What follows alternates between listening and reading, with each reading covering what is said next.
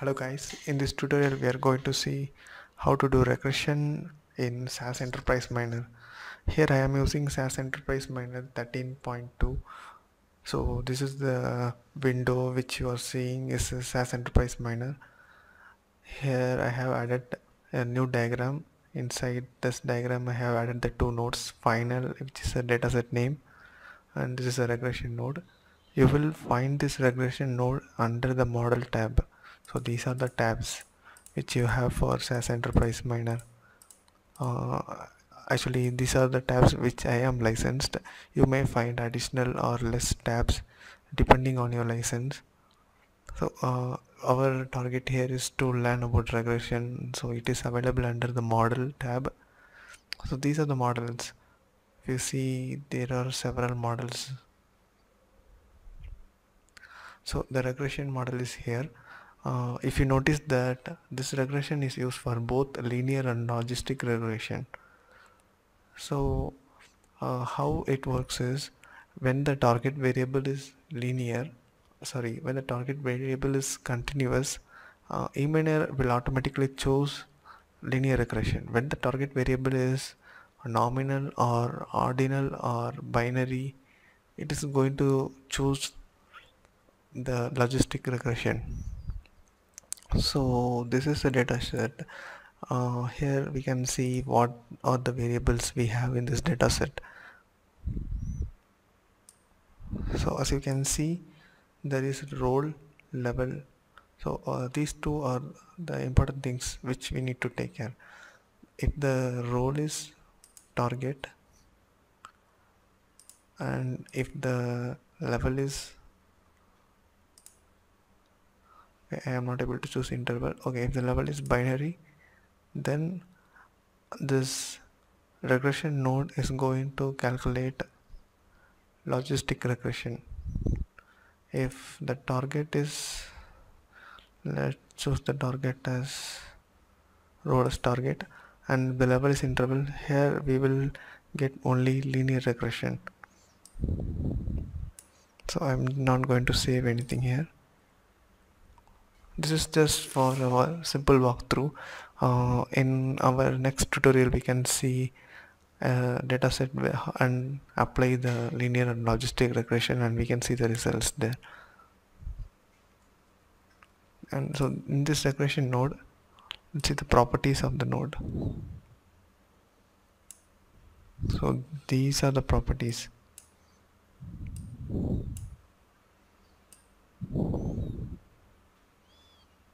Yeah. So in this properties, the train is the variables. Okay, actually I have to connect this node. If I connect, I will get all the values in this dataset to this node. You can see here. So here we are going to select whether it is default or not, or whether you want this variable in report. If you want to choose as target and the role, you have to do it in the first node, this dataset node. So in this regression node, you can see we have regression type and link function. So by default it is logic function. Whenever the target variable is binary, it choose different logic function, and for unary it has different logic function. The logic function for binary, unary and binary, ordinal and nominal will change. And the next thing we can use is the mode, selection mode. So actually this is a variable selection. It has three options: forward, backward, stepwise. So let's see what these three means.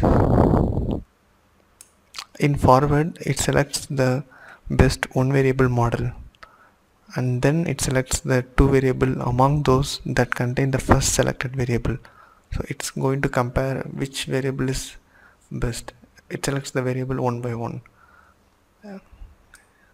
in backward model it will select all the variable first, and then it keeps on removing the variable from the model which is lesser than the significant value, which is a p value. We can see it.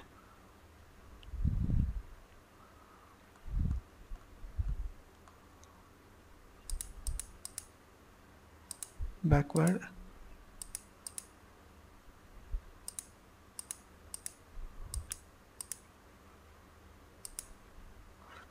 Yeah, this is where you will mention your p value for backward. And then another one is stepwise. This is similar to forward selection model. The difference is that variable already in the model do not necessarily stay that. After each variable is entered into the model, this model looks at all the variables already included in the model and deletes any variable that is not significant at the specified level. So these three and selection model you can do, and the regression type you can choose cat, clock log or probit. I mostly go with this logic function. And another thing you need to take care is missing variables. This regression is not doesn't take missing variables in account.